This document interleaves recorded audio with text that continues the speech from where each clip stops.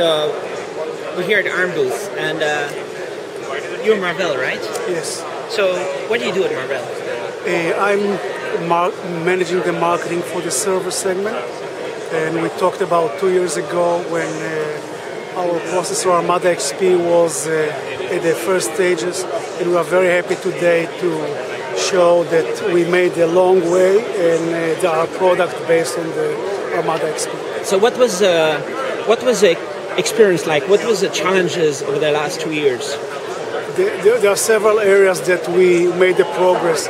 So if we look here, for instance, partnerships, first about the box builders or the ODMs, that we have several of them working with us. Another challenge was to bring the software, and today we are very happy to be one of the mainline software providers. All of them are working with us together.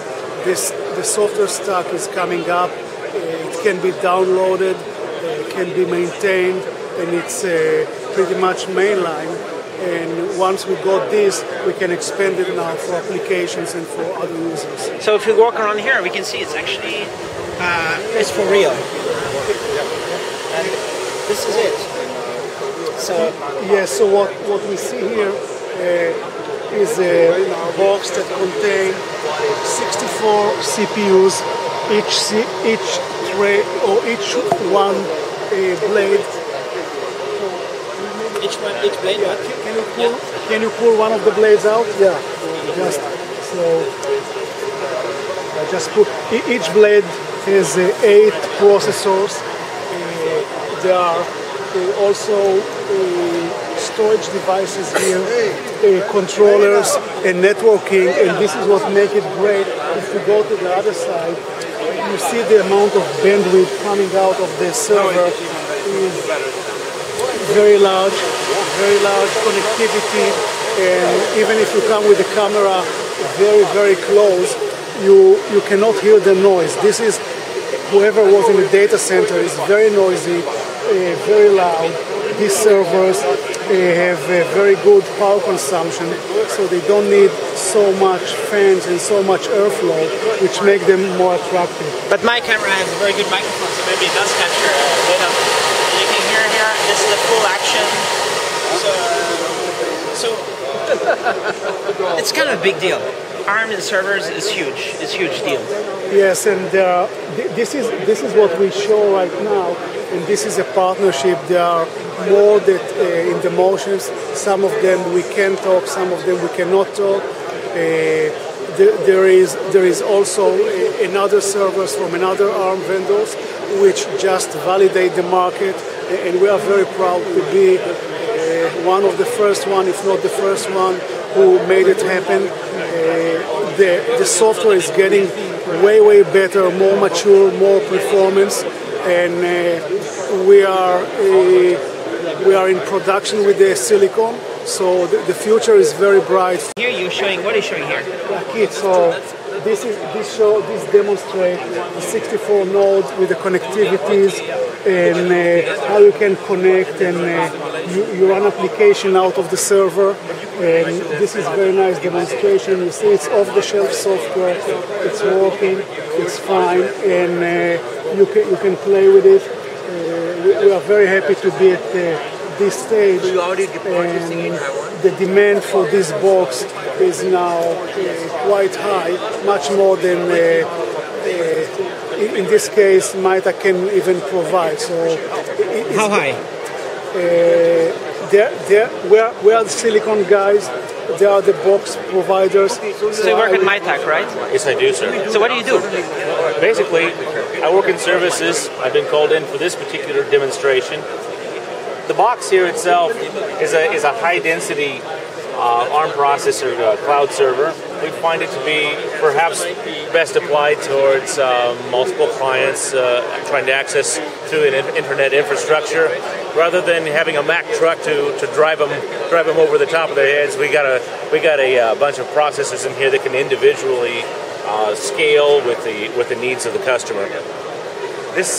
In this way, you can better administer the services throughout the different cores of the processor, and and it's more robust in a network environment. So you're going to provide for demand or not? You can't. What is Are it you going again? to manufacture enough? We expect to be manufacturing around the first quarter of next year. At this point, I understand that the sales guys are still working on their numbers right now on that. So what's going on at Marvell? How would you classify this market?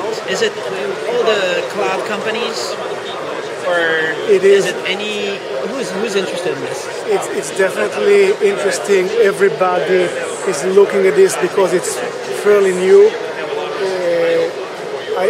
In first half of 2013, there will be quite a bit of installations in several areas, in Asia, in China, in US, and we are very happy to be there.